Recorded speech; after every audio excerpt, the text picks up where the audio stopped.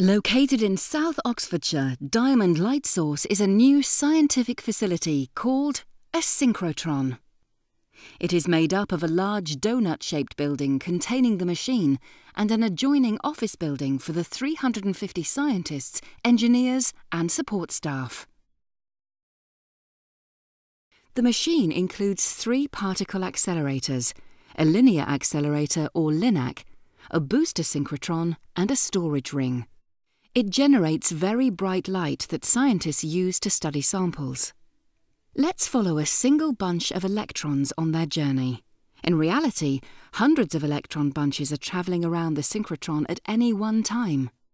A bunch containing billions of electrons is generated in the electron gun and then directed into the 30-metre LINAC. Next, in the booster, which is 158 metres in circumference, they are further energised to nearly the speed of light. The electrons are then injected into the storage ring, a 562-metre circumference machine. When accelerated to just under the speed of light and pass through strong electromagnetic fields, all charged particles will emit electromagnetic rays, the synchrotron light.